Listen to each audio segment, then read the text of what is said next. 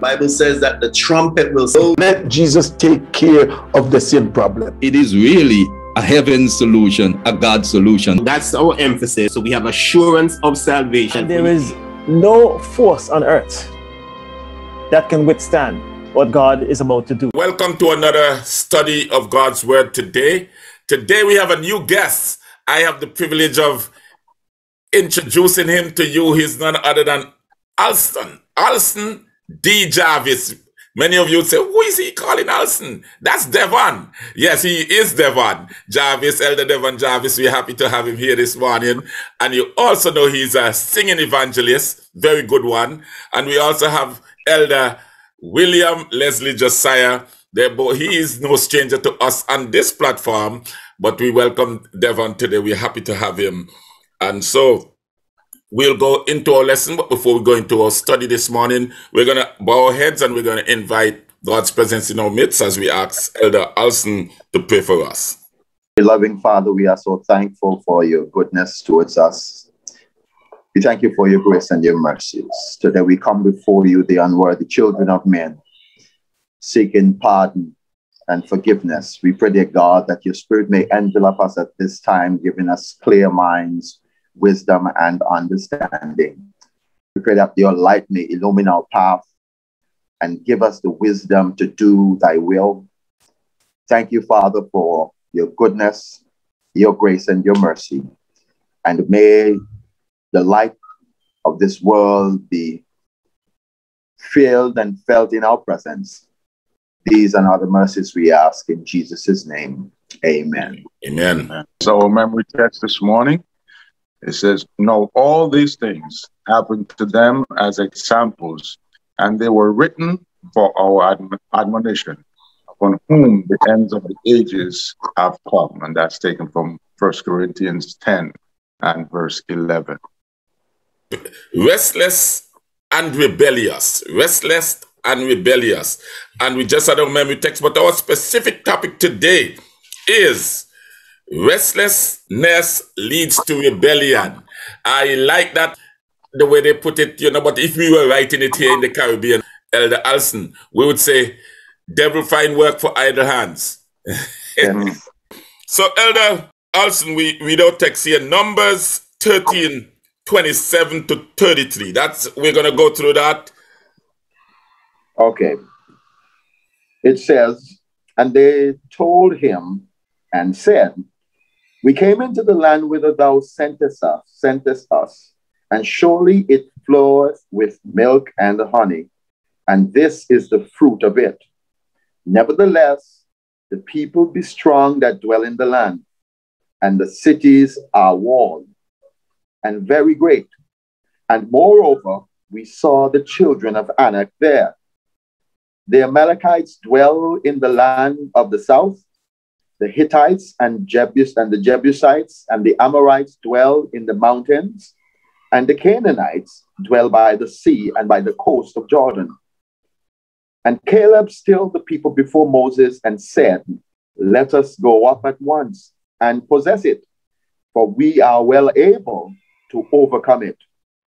But the men that went up with him said, We be not able to go up against the people, for they are stronger than we. And they brought up an evil report of the land which they had searched unto the children of Israel, saying, The land through which we have gone to search it is a land that eateth up the inhabitants thereof. And all the people that we saw in this are men of a great stature. And there we saw the giants, the sons of Anak, which came of the giants, and we were in our own sight as grasshoppers, and so we in their sights." The lesson said that they started on a good note. They've been going around in circles in that wilderness, and now they're on the verge of the promised land, Canaan.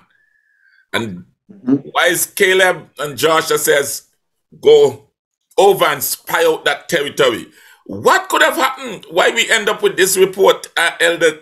The issues I believe we're facing here is seeing the well, they're not reflecting total faith in God. They were traveling for these almost 2 weeks, seeing God's miraculous hand at the Jordan, passing over. They were in want of water. God moved again and showed them his mighty power. And in this process here, at the point where they're on the verge of receiving that which God has promised them in leaving Egypt, he's going to take them to a place which is flowing with milk and honey, a promised land. They, in turn, after being in Egypt for so many years, couldn't muster the faith necessary, even with all those miraculous things God did for them in the past 2 weeks. They couldn't muster that sort of faith to believe that God was fully able to do for them that which they saw as being impossible. So they came to this place where it was just, I don't know about you, but I will not be going. That's just too much for me.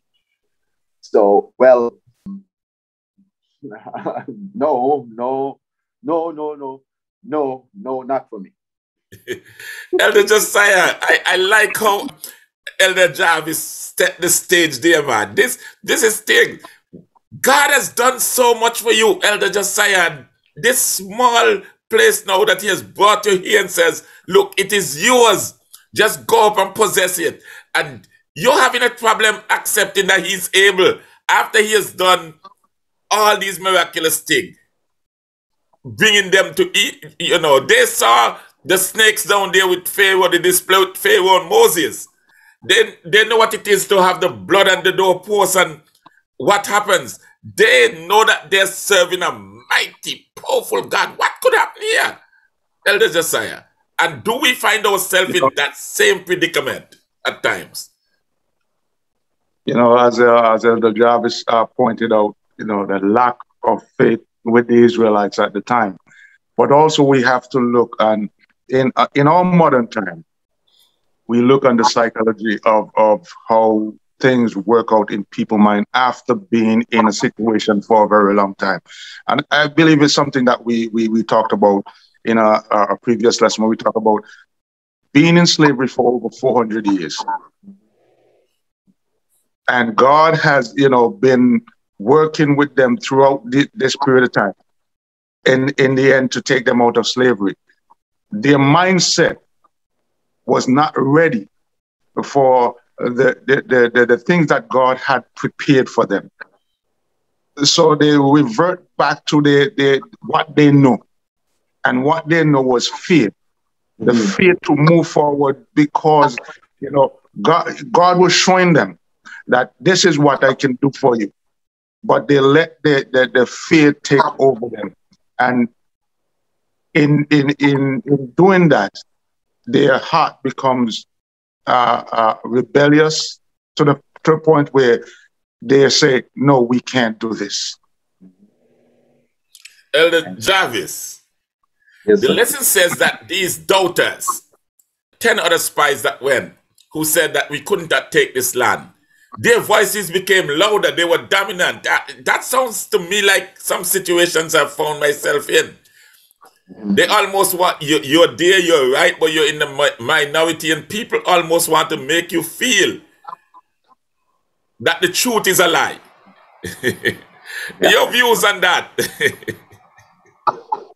You see, we face some peculiar challenges at times as people of faith. And when those times come, because we have developed a unique way of approaching life, we have a faith first, God's word first, believe and obey first. It sometimes brings us into particular conflict with those who do not practice those methods of living. And even sometimes it is resident in the body of believers that we are present in, where this is about our daily activity, the practices that we have developed for ourselves. And in doing so, we bring ourselves into a relationship with God and act based on what He has said to us. If without that process, persons cannot know and will not be able to hold on to God's promises just because those are His promises, because they do not have the experiential beliefs to be willing to just say, God said it, I believe it, and that settles it for me. They're not to that place yet. And yes, at times we find that we are sometimes in the minority. And we question ourselves because of the great number of voices which are contending in the other direction. Am I really right? Is this really what God intends for us to be doing right now? But what I would like to encourage us is to stand fast, to stand and see the salvation of God, because God always comes through for those who stand for Him. He stands for them. And that is without fault. That's the character of God. And that is how He seeks to treat those who are obedient and faithful to all that He has called them to be. Elder Josiah, how easy it is to become restless and rebellious. The book, Psalms 78 and verse 8, it talks about the children. But he talks about the Israelites and how they're stubborn and rebellious in their heart. As long as you keep that kind of belief that certain things are not possible, that's going to be the end result of what you're going to do. If you believe in God and believe that God says something, and you keep that faith and knowing, and you keep that belief that God is going to do something for you, working towards that, it will happen for you. Because God promises it never fails. But if you keep the belief that, this is difficult, and that's how you approach things in life all the time, the journey for you is going to be a difficult one. In terms of the Israelites at that time, remember, when they go and spy out the land, they could have come back and give a detailed report of who lived where, who is this type of people. They did their research in terms of where things are, who is this and who is that. But the thing is, didn't even think about forming a strategy. They just depend on themselves, thinking that, okay, you know what, these people are too big, we can't do this, we can't. But the funniest thing about it is that they realize who live where, where they're at, who they are. They know who everybody was. Yeah. Yet still come back and say, we can't do it, because they were depending on themselves and not God.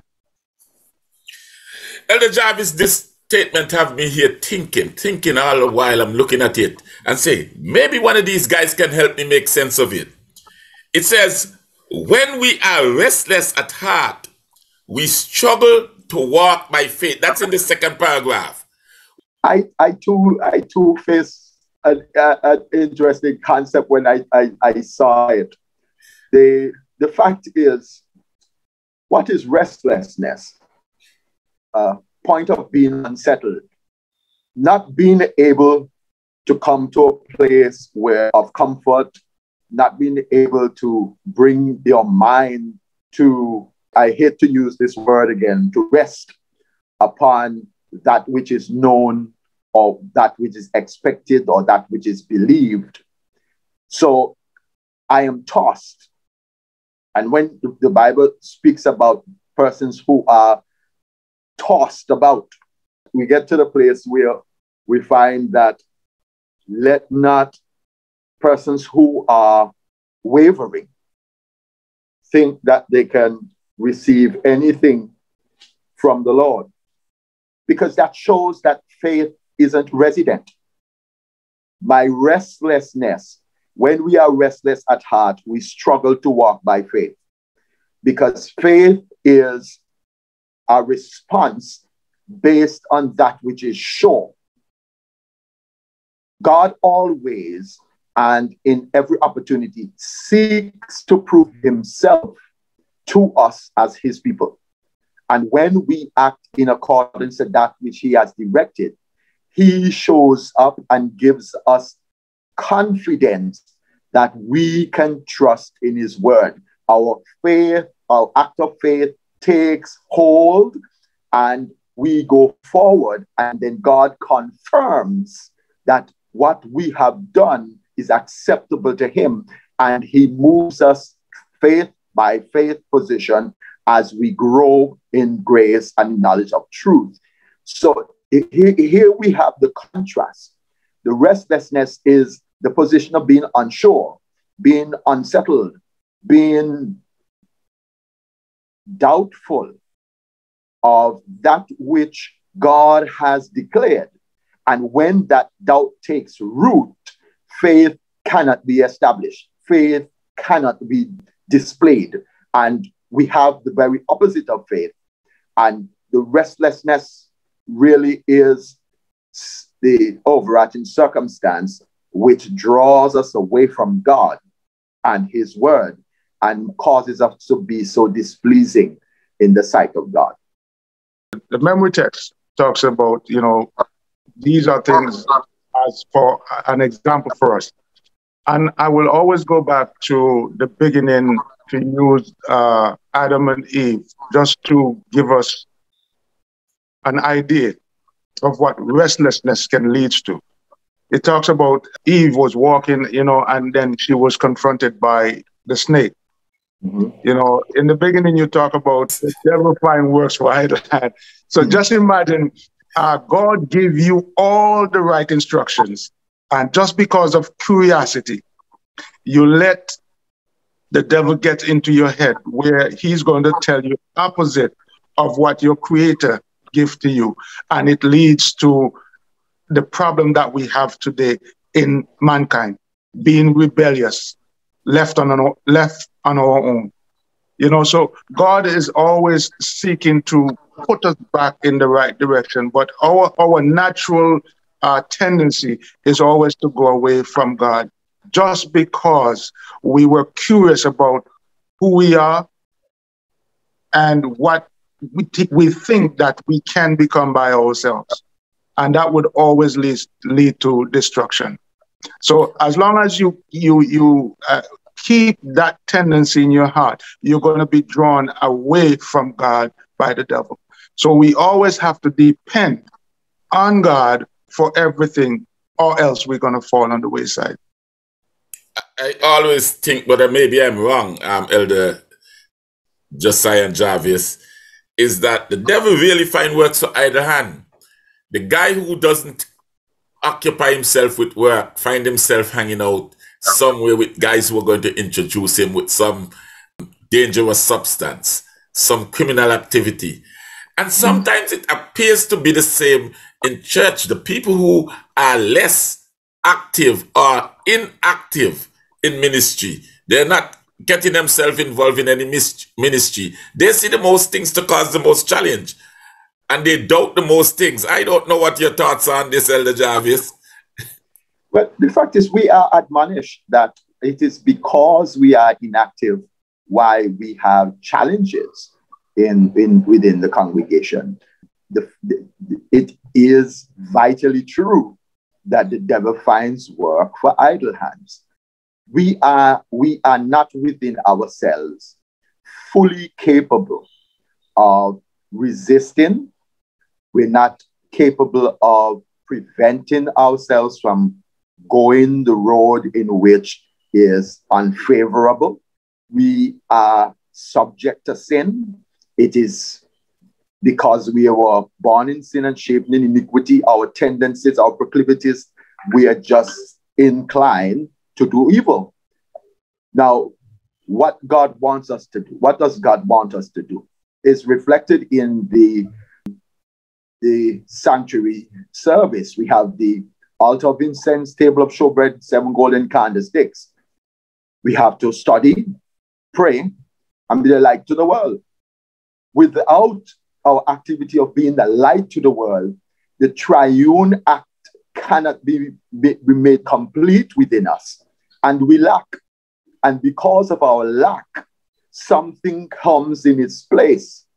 And we are then drawn away into that which is unsavory and cannot rightly represent God, no matter how much we know and how much we pray. Just the act of witnessing, doing something for others, because it is within this action where we are serving others that we become complete in Christ. And he is able to do this work of transformation that is so necessary and needed in us. So we are become perfect reflectors of his goodness, grace, and mercy. But it is a fact that whenever we fall to idleness and we are not impressed nor on the charge of seeking to serve others for the sake of Christ, we do bring ourselves into a place of difficulty where we are not as useful as we could be if we were following the precepts that were set before us. Numbers chapter 14, 1 to 10. And we're winding down on time, so I don't think we're going to get the chance to read it, but I know that you will probably read it. But things seemingly got worse there.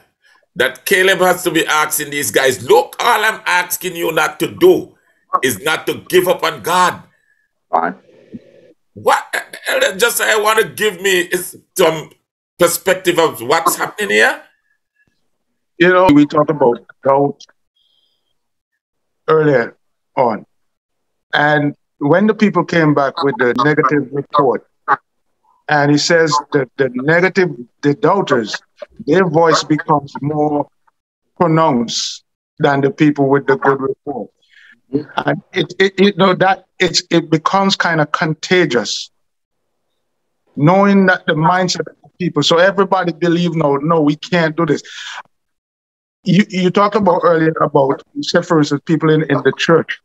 If you go back to Numbers 16, it talks about Korah. Mm-hmm. And he was a man that was, Moses was leading the people, and he think that, you know what, you're not doing a good job and this and that. And then he rallied his people. This is what he did. He rallied his people. So a lot of people believed him and started go against Moses. And Moses was telling them, you're not going against me. You're going against God. I warned him and tell him, you're not fighting against me. My message is from God to help you to go further. But they didn't stop. And it brings back when we talked about having a rebellious heart. Because of the things that you carry in your heart, it leads them to destruction. The Bible tells us that the earth opens up and swallowed him, his household, everything, because they didn't believe in what God has had for them. Mm-hmm. And that is a warning for us today. When we find ourselves idle in the church, we become complacent, and then we become targets of Satan to do his will. So we have to be very, very careful of the life that we are living, even as Christians, and not taking heed to God's word. Mm-hmm. They're out there saying, look, you bring us here in this Numbers text. You bring us out in this wilderness. It's best you had left us there in Egypt to die. You bring us out here now to die. Probably would have died from hunger, the whip of Pharaoh. But now you bring us here to die by the sword. What's happening? This is I mentioned earlier, that they were keen enough to evaluate and to determine where you can find who in the land. The Canaanites were by the coast and by the Jordan. We have the Amorites and the Hittites, Jebusites, they were in the mountains and so forth. So they were able to analyze and have the keys which would facilitate them at least bringing a strategy as to how they'll be able to attack. However, that wasn't the course that they chose to take. The analyzing went even further in determining, you have brought us into this place for our wives and our children to be prey. Here they're on a downward spiral, and it's just getting worse and worse. God took them out of Egypt with a mighty hand and an outstretched arm and brought them to a place where he's promised to give to them. And here they are saying, well, I don't know how it is that you could have brought us here. You're making us victims in our situation. We need to find somebody who will lead us back into slavery.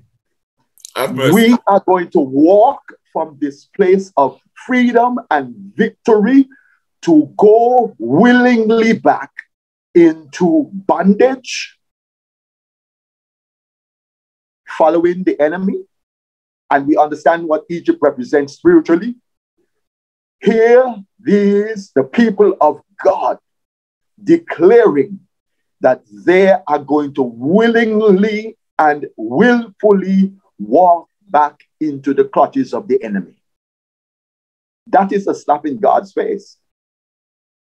And to the point where they let us take stones to kill these men because they are leading us to our doom. It is unbelievable what people would come up with when they are in these positions of unfaithfulness. And just to remind us that the Israelites just recently came out of Egypt. Can you imagine? You're talking about the people that are before you. And coming out of Egypt, it was Pharaoh and his armies. Mm-hmm. I'm talking about soldiers. Yes. That were after them. And they see what God did to Pharaoh and his armies. Yes. And still have doubt about going forward to a people that they, like I said, they took time to analyze everything. So they could have strategized and say, okay, this is what we do. One, Caleb had a good report and said, we can do it because he believed in God. Yes. Just as how God could have, opened the sea, the waters, and swallowed up Pharaoh and his army, he could have done the same thing for them. Or even more. Step forward. Hey, God is a mighty God. Amen. Oh, God is a mighty God. How God deals with this situation. They were hitting at Moses all along in the wilderness. But now they said, look, they're asking, did God? You imagine that? Where they've gotten to? That they say God brought them there. They're not saying Moses anymore. God brought them there to die by the sword. That is amazing. This God who has been protecting them by day and by night, the pillar of fire and the pillar of cloud by day to shade them and give them the food that they needed. Wow. What's the spiritual lesson here to be had? Yeah, God tells us that we should always depend on him. Jesus came and he says, he is the true vine. We should abide in him at all times. When before the flood and man started to, get rebellious against God. God says man's heart is evil continuously. Yes, so with the Israelites, when they let this evil thought come into them, it keep driving them away from God to the point where they say, God brought us here to kill us. So when God was saying man's heart is evil continuously, that is the example of what he was trying to give to us, to show when we don't depend on him for everything, this is where we're going. So the lesson for us is to always, always depend on God for every situation in our lives. Amen. Jarvis, since you get the last word, you need to summarize because time is up on us. So you get the last word. You tell us and give us some instruction of how to conduct ourselves. Because you see, even if you have good leaders, because Josh and Caleb, they were good leaders. And they still met with this, but the response of the leader was different. And sometimes the leaders get caught up in the whole displeasure and it make it worse. But you get the opportunity to close us out with the closing thought this morning and bring somebody to a good understanding of what God requires of us.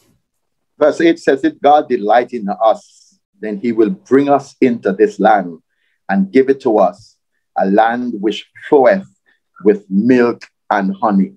This was the entreaty that was given to these people. God never fails. God never acts in a way that will cause you as an individual to fall upon your face because you trust in him. God is faithful. God is always able. The enemy may have some power, but God has all power. And what we need to do is to rest upon his word and be satisfied with that which he has given to us. And he will move mountains from before us and create plains and plains for us to walk.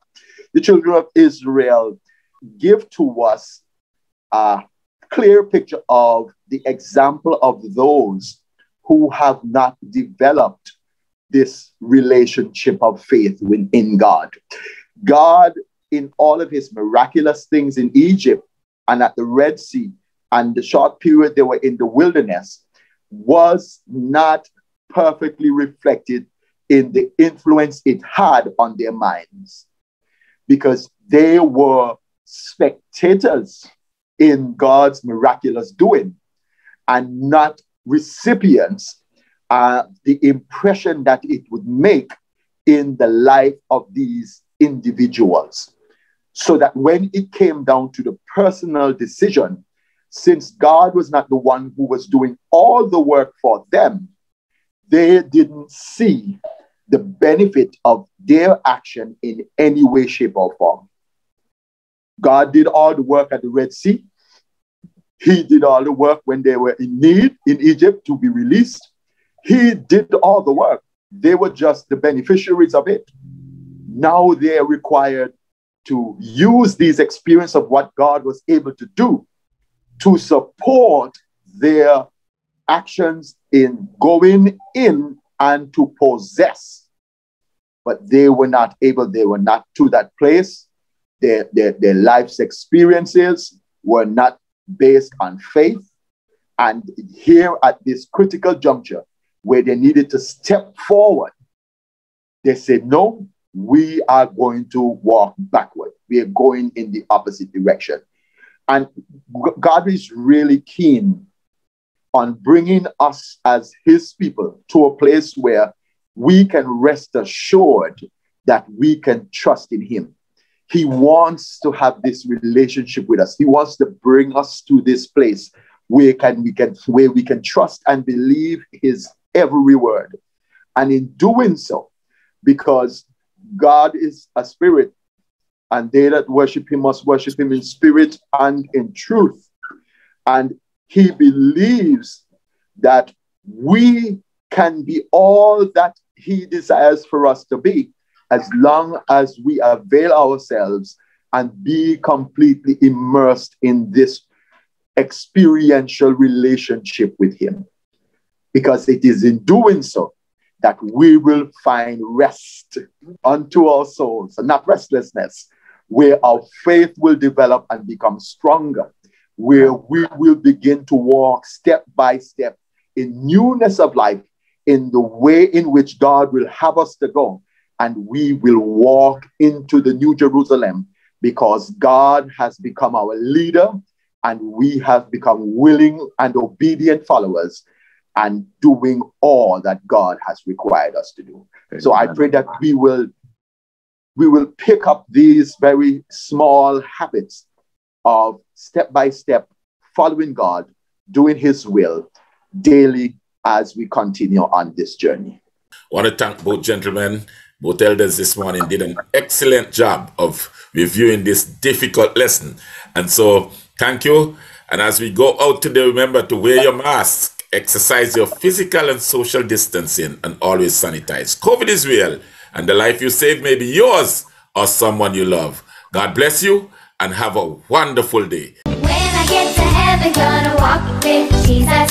When I get to heaven, gonna see his face. Do you hear that, boys and girls? It's almost here. Our first ever children's crusade under the theme, Let's Go to Heaven Together. The Jennings SDA Children's Ministry is inviting all the boys and girls from the church and community. Oh yes, we have so many exciting activities just for you. Come out and experience a puppet show, craft time, health nuggets, and a special night to have fun in galore, and whole lot more. Beginning at 6:30 p.m. nightly from Sunday 18 July and ending with activities on Saturday 31st July 2021, all at the Jennings Seventh-day Adventist Church. Let's learn about how we can be saved, no matter how small we are. I can't wait to see you there. So many rewards in store. Be there.